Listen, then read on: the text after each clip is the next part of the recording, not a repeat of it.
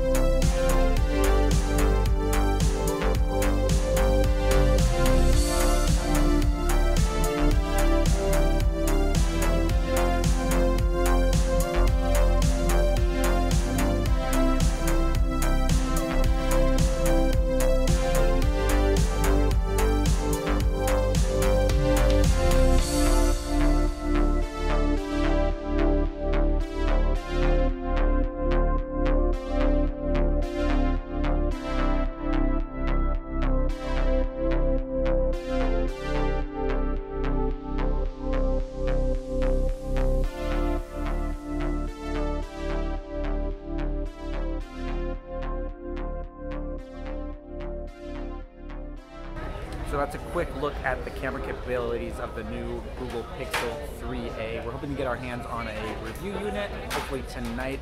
So we're going to have a lot more coverage on this new device. It's really exciting. The camera is pretty much on par of what you should see from the Pixel 3.